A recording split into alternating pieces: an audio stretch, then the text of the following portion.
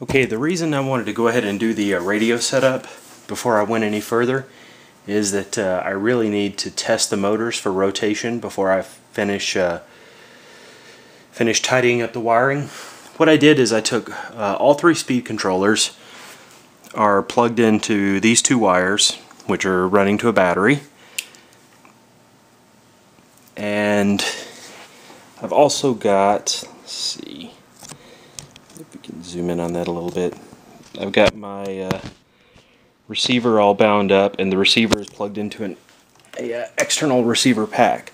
So what you need to do is you need to initialize the receiver first with everything plugged in, with the three ESCs plugged directly into the channels that they're going to go to on the receiver. So plug all your ESCs into the receiver, then plug the battery into the receiver, and after that's done, you can go ahead and plug in the battery. Basically, you have to initialize the receiver before you initialize the ESCs. You could probably skip that at this point, but it's just a good habit to get into for later on. When you fly these Tri-Copters, one thing you have to do is you have to initialize the gyros before you can initialize the speed controllers. So your gyros are going to be plugged into your receiver. Your receiver is going to plug into either a battery eliminator circuit or a external battery, and then once your receiver is on and once your gyros have all initialized, then you can go ahead and plug in the main flight pack. As far as testing rotation, what I did is I put a little basically all the motors are supposed to rotate counterclockwise, but what I did is I put a prop on and just kind of loosely on a little prop nut, and I just push it down on there a little bit.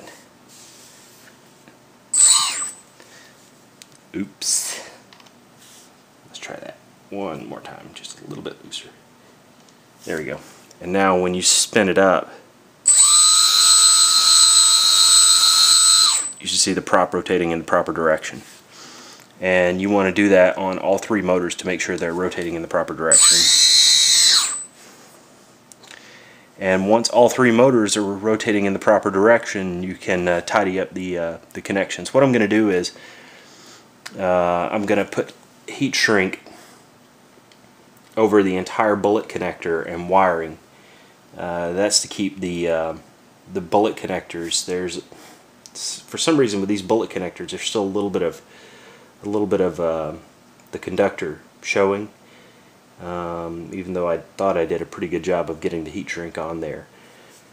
So I'm going to pull these apart one at a time and put a piece of heat shrink over the entire length, and then shrink them down, and then I'm going to finish tie wrapping everything up to the boom. But anyway, that's why we went ahead and did the radio setup, so that we could test